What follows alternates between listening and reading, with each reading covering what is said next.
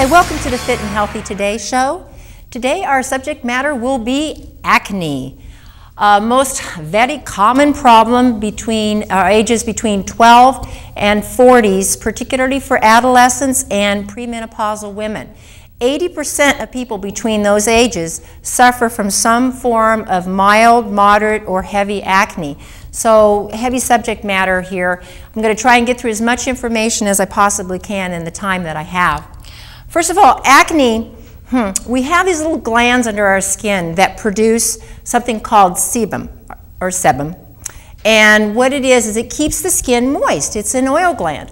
What happens is certain things can cause an increase in production of the sebum and cause little areas to get clogged under the pores, bacteria, and form either blackheads, which is a mixture with something called keratin under the skin, and various skin pigments, or actually get inflamed and become slightly infected. So we're going to give you some suggestions today. We're going to define it, give you some suggestions as far as diet is concerned, and then the supplementation you can do to help alleviate the symptoms of acne. First of all, hormonal fluctuations or imbalance are probably one of the biggest causes of premenopausal and adolescent acne, which primarily arises from androgens, the conversion of testosterone into dihydrotestosterone, and then estrogens are somewhat antagonistic, particularly environmental estrogens. In a nutshell, hormones are fluctuating all over the place, and it causes acne and the sebum to overproduce. Poor diet, poor digestion, you don't break down fats, you have the wrong kinds of foods, you take in toxic chemicals, over 3,000 different toxic chemicals in the U.S. added to food, will cause your liver to become toxic. On a cellular level, you become toxic. You're not digesting your foods. The liver becomes imbalanced. You just cannot properly regulate your hormones or stabilize the hormones. Emotional distress, increases in cortisol cause hormones to become disrupted. And cortisol releasing causes kind of like a battery acid on the vascular system, so it decreases circulation. Nutritional deficiencies. In order to maintain healthy skin, healthy bacterial levels in the skin, and the proper sebum content in the skin, certain nutrients are required to maintain health in that regard. Food sensitivities or chemical exposures. So if you get chemicals or you have certain types of allergies, allergies make you inflamed and hypersensitive, and so it'll make the skin inflamed and hypersensitive to everything, and therefore you'll get that acne breakout. Chemical exposure, particularly with those 3,000 chemicals that I mentioned, along with all the pesticide chemicals, all the other clinging chemicals that we're exposed to, your body has to detox all of these. I heard an estimation that my great-grandparents were exposed in a lifetime to chemicals of what we're exposed to in one day. Just a lot more chemicals than the old days, 100 years ago. Genetics can affect it, a propensity towards having more skin issues or having thinner skin, or how your sebum regulates itself, or how good your liver.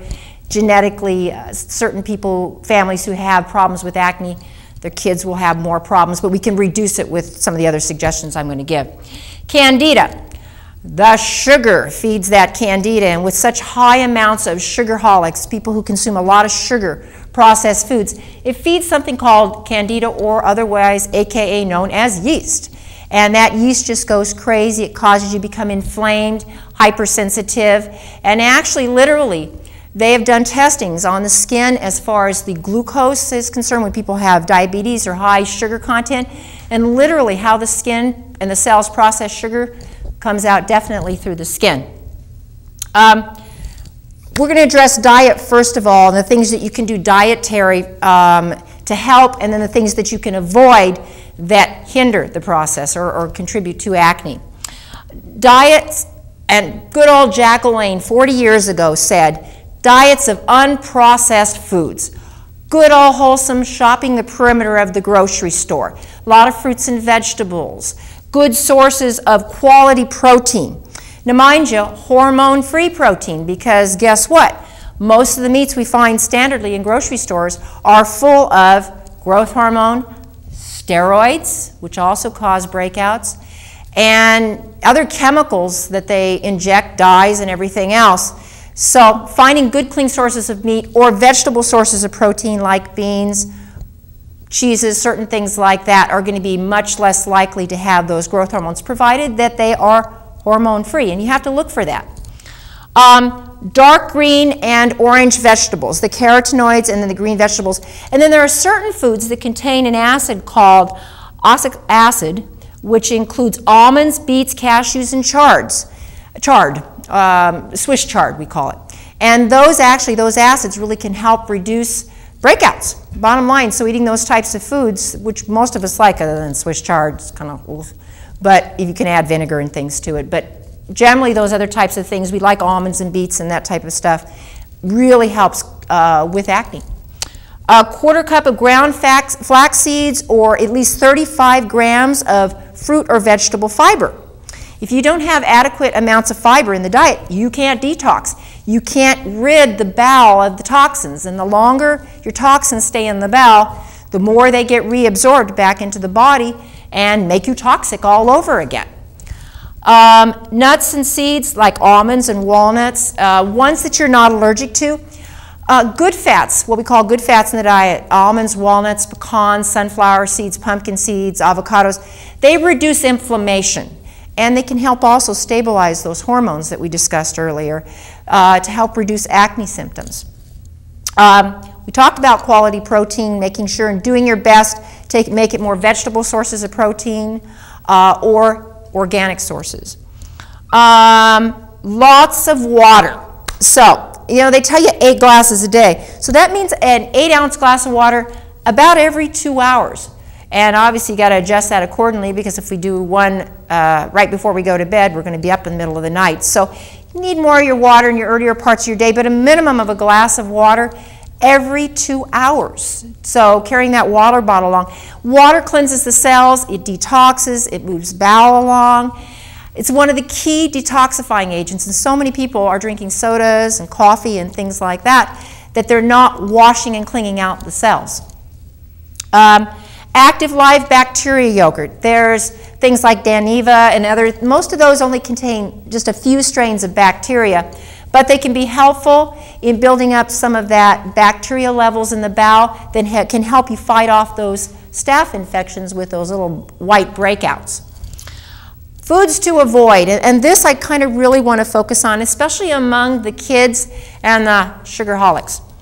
You got to avoid junk and processed foods as much as you can if you have acne issues. I mean, this is junk. They're full of hydrogenated oils and fats. Fats that literally are chemical. They don't break down. They're called trans fats, and some actually governments and city governments have outlawed them. Sugar encourages oil production and bacteria or yeast. And remember how I told you how they actually literally tested the skin?